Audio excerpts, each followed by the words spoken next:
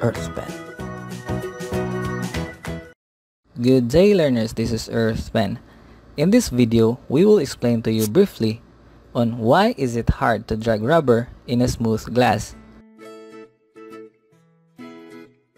Have you experienced dragging rubber in a smooth glass?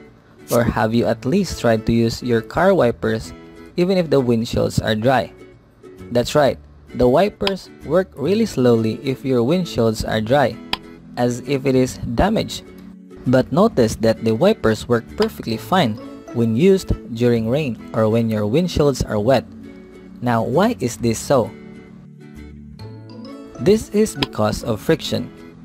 Friction is basically the resistance of one object to flow or move relative to another object. Friction is simply the consequence of the electromagnetic attraction of two objects sliding past each other. An electromagnetic attraction is a force created between surface particles.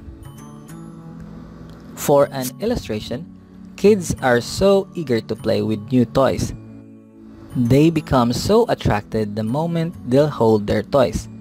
Their attraction to the new toy causes them to play longer and have fun. But the moment he sees another new toy, he will definitely leave the old and have fun with the new. Just like in microscopic perspective, if two objects are sliding past each other and their atoms are attracted, they'll stick together for a moment, causing the objects to slow down their movement past each other. The best example of this is the rubber and the glass.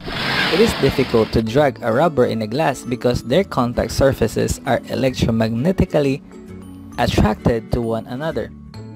And for this to perfectly slide past each other, their attraction should be prevented.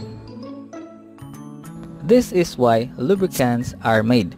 Lubricants will coat the surfaces of the object to prevent it from being electromagnetically attracted to another object.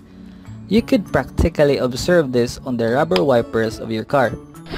If you use your rubber wipers on dry windshields, it moves really slowly because rubber is electromagnetically attracted to the glass windshields. Or in short, it experiences high friction. While if you use your wiper on wet windshields, the presence of water acts as the lubricant in between the wiper and the glass, which breaks the surface attraction of glass and rubber, causing the wipers to move faster.